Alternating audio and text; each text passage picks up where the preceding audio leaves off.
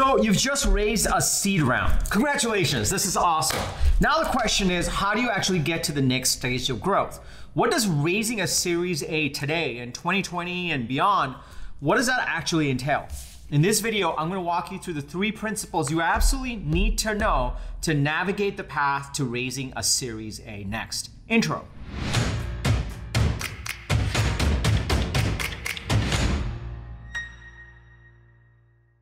What's up, everybody? Welcome to Unstoppable. I'm TK, and on this channel, I help SaaS founders like you navigate the path to the next stage of growth with an unstoppable strategy.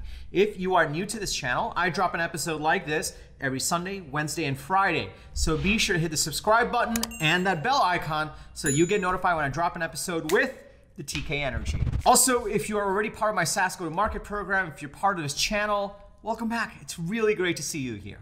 Now, in this episode, if you've already raised the seed round, what does it take to navigate the path, the next 12 months, the next 24 months, so that you can set yourself up for success and get to a Series A? Now, I will say, I saw a report recently, and the report said that only 4% of companies that actually raise a seed round go on to raise a Series A, which means that the failure rate of seed-based companies are actually quite high. There's more seed investors here today than ever before, more seed companies getting funded than ever before, but the success rate of them getting to a Series A is actually quite low. So I wanted to dig into exactly what you can do to optimize that path. Now, I know what you're thinking. You might be wondering, TK, the last time you raised a Series A was like 2014.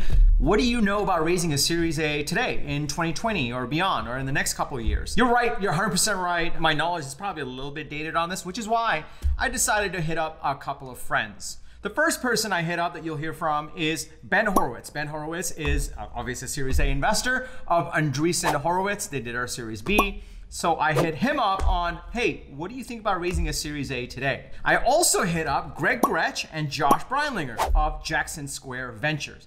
They actually did our Series A. So I hit them up on, hey, what does it take to raise a Series A today?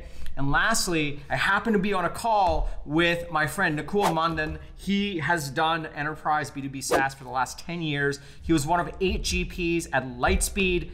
And I was like, hey dude, I'm doing an episode on raising a Series A. Do you mind if I hit the record button and ask you a few questions? So you'll hear from him as well. So if you're excited to dig in the 3 principles on how to actually make sure you can raise a Series A, go ahead and smash that like button for the YouTube algorithm, and let's dig right into it. Okay, so the first person I hit up was Ben Horowitz. He's like the most legit investor that I know, incredible person, a mentor to me. And I asked, hey Ben, if there's like this one-liner thing you would give on what it takes to raise a Series A today, what would that be? And I knew I could count on Ben to actually give this one-liner. It would either be the best epic set of rap lyrics, or it would be this one-liner that would just perfectly capture what it actually takes to raise Series A. And he didn't disappoint. He wrote in, to be Series A ready, you need to make real progress traveling down the path from a good idea to a great business.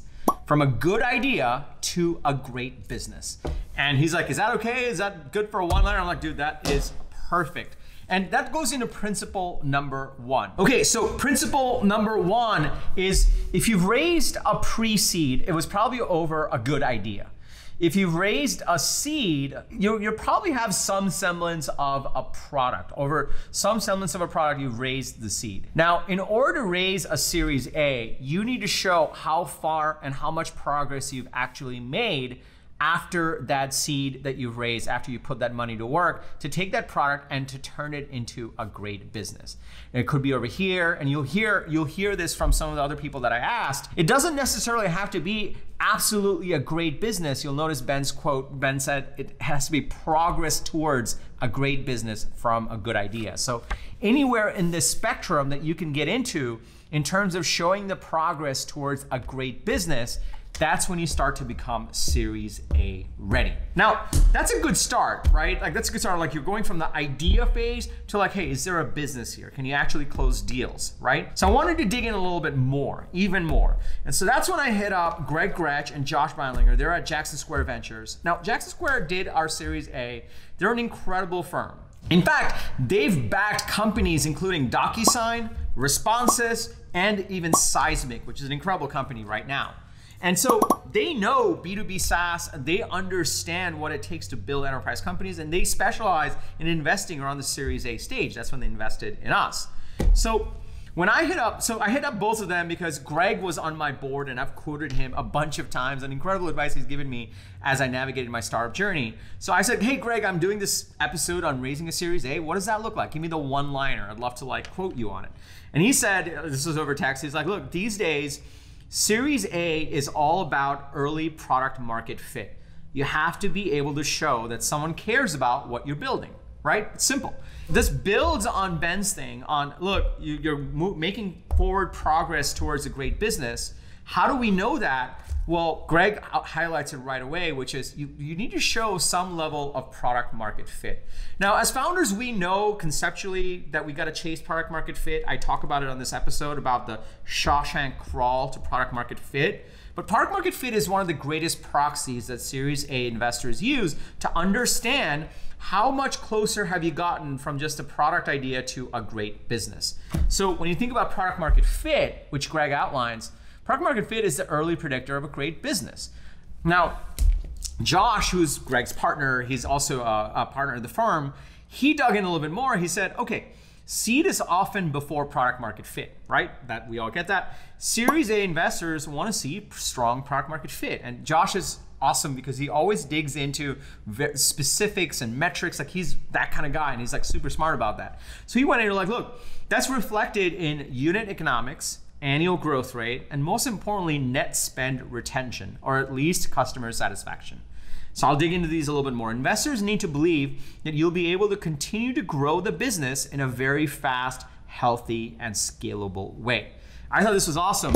It goes into some of these core metrics that you obviously want to be tracking. You definitely want to be tracking right after you raise your seed round and you want to be optimizing for. They include your unit economics. They include your customer satisfaction score. Obviously, you want to start driving growth, but probably one of the most important metrics, and we talk about this on this channel, is your net dollar retention, right? Net retention means that even if you're churning logos or number of customers, the ones that stay end up spending more and more and more and more, cohort after cohort after cohort, and time period after time period after time period. And that's what one of the things that Josh was highlighting. And that's super important because that goes into the quality of the business that you're building. We'll talk about a little bit more about that in the next principle that Nakul will go into. But that talks about the quality of your SaaS business. It's not just about growth. It's also about the quality. And some of these metrics are the ones that that investors will look at to understand what is the quality and are you getting towards a great business and are you starting to get product market fit. So principle 1 and 2, principle 1, as Ben said, are you getting closer? How much progress have you made to building a great business versus just an idea and a product? And number 2, the proxy that investors look at is like, well, let's gauge product market fit. And these are some of the metrics they start to look at. Now, before I go into principle number 3, which digs into this a little bit more, even more, let me just pause here for a second. This is something that I truly believe. As a startup founder, you have 2 levers. You're either shipping code or you're closing deals. Ship code, close deals. Ship code, close deals. In the seed stage and the pre-seed stage, there's a lot that you're doing in terms of shipping code. But the sooner you start to operate the other lever, the sooner you're gonna start to actually turn your idea into a real business, and you're gonna be able to actually drive towards product market fit and get these metrics and optimize for these metrics that investors really care about. Too often I see founders over-index on building product, and not enough on distribution, not enough on go-to-market. SaaS businesses are built on 3 pillars. The first is market, the second is product, and the third is go-to-market. And if anything, even out of these 2 principles and these amazing investors, what you're really learning is you gotta optimize for those things. You gotta be able to ship code and close deals. You gotta optimize for the market and go-to-market, which is your distribution and also your product. Are you starting to get this? If you are, go ahead and smash that like button if you haven't already for the YouTube algorithm. Comment below with your thoughts, and let's go into principle number 3. Principle number 3, in order to get into this, I was on a call with Nakul. Nakul is an incredible investor. He had sourced the growth deal from Marketo. He had done Gainsight. He had sourced that. He did People.ai. He was one of 8 GPs at Lightspeed. Lightspeed is an incredible B2B enterprise investment firm. He did Series A deals there, and now he's opened up his own firm called Audacious Ventures. So when I was on a call with him, I'm like, and also here's the backstory, Nakul. I was on the other side of a due diligence with him. He was working at another venture firm. He was looking at our Series A, and he did our due diligence.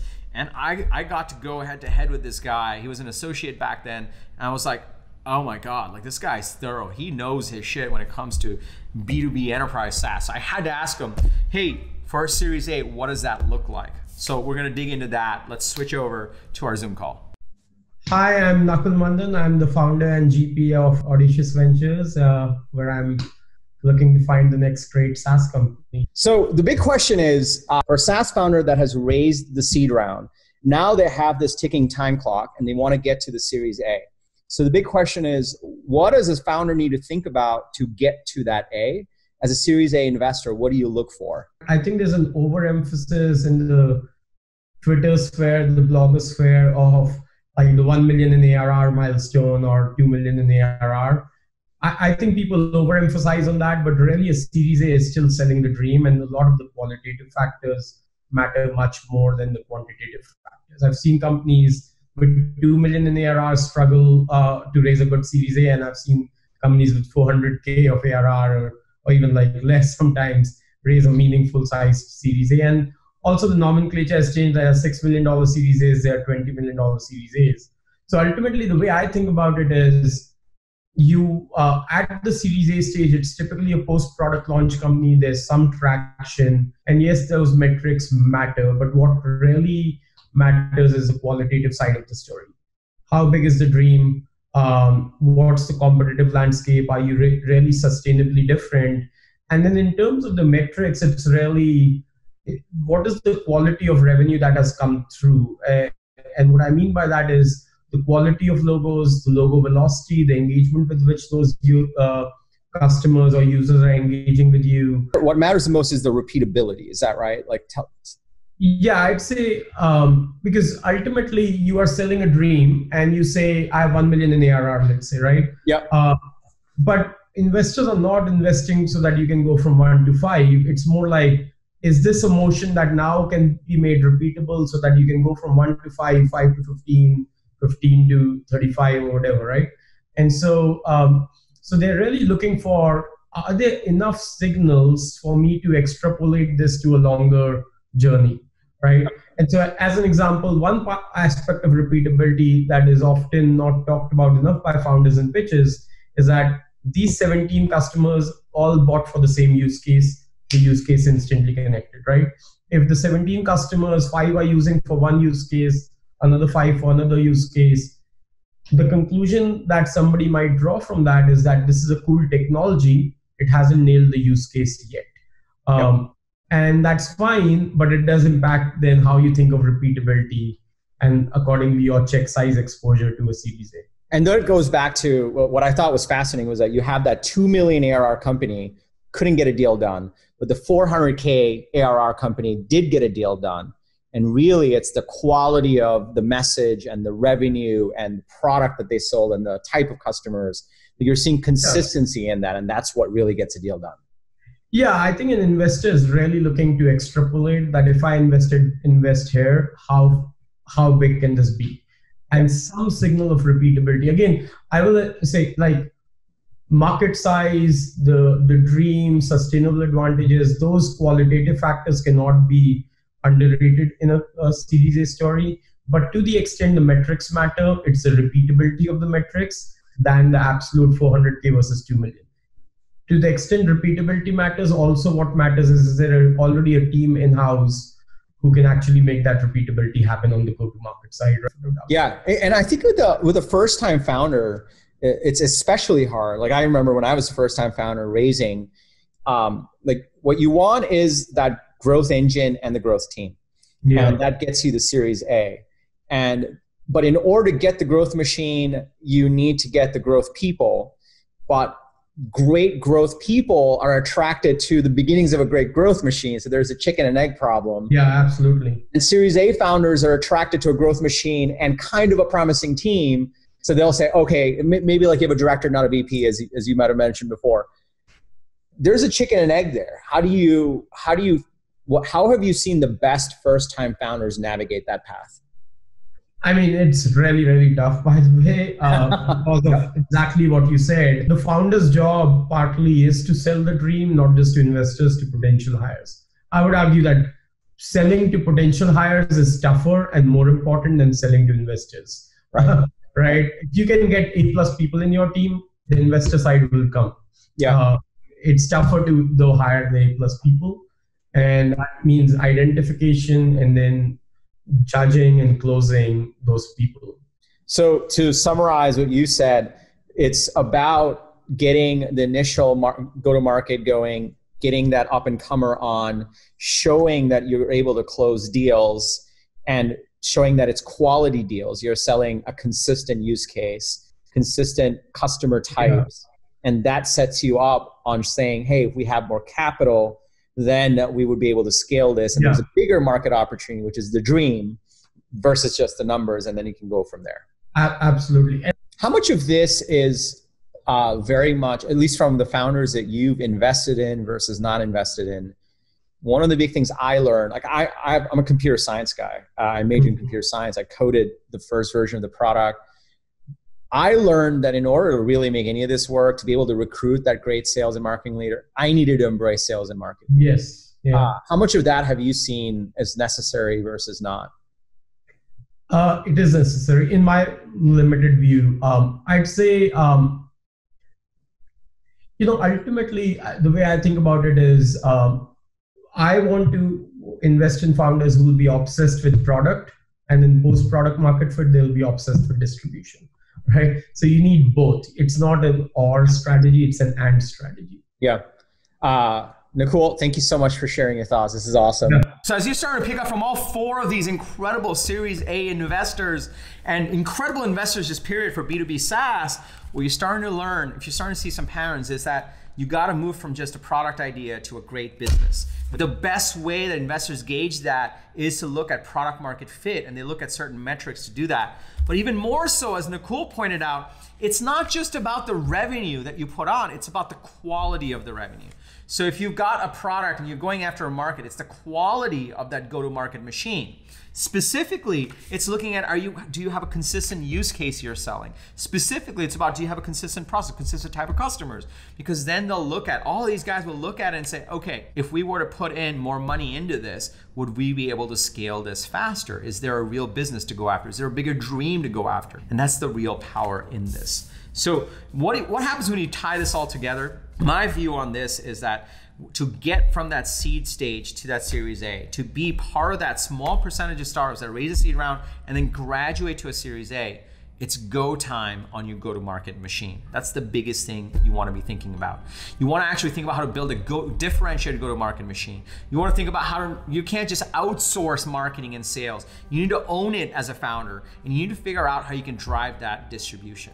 Now, if you're a SaaS founder and you're driving to that next stage of growth and you're thinking about how to build a differentiated go-to-market machine, what I'd encourage you to do is download my 5-point startup growth strategy guide. Inside of that guide, I give you the key things that you need to actually think through to create this 1-page strategy that actually articulates how you're gonna grow over the next 12 months and 24 months so that you can go to that next stage of growth, you can raise that Series A, you can build a bigger business. You can download that by following the link below or just go to getunstoppable.com/strategy. Also, if you are hyper-focused on building a go-to-market machine, your differentiated go-to-market machine, I know this really well. This topic is near and dear to my heart. And this is why I created my SaaS go-to-market coaching program. Inside of this program, we actually help you hone in on your ICP, we hone in on your manifesto, and we actually hone in on your Broadway show. These are 3 things that are super important in building a differentiated go-to-market machine. So if you want to learn more about that, go to tkkader.com/GTM. I'll also link to it below. So that's all I have for you today. Hopefully you got value. If you did, be sure to smash that like button. I drop a video like this every Sunday, Wednesday, and Friday. So be sure to hit the subscribe button, that bell icon. If there's specific topics you want me to cover and dig more into, specific people you want me to go hit up, be sure to put that in the comments below or just email me. If you have a friend that would get value from this video, please share it with them. It will mean the world to us. And lastly, remember, everyone needs a strategy for their life and their business, but when you are with us, yours is going to be unstoppable. I'm TK. and I'll see you in the next episode.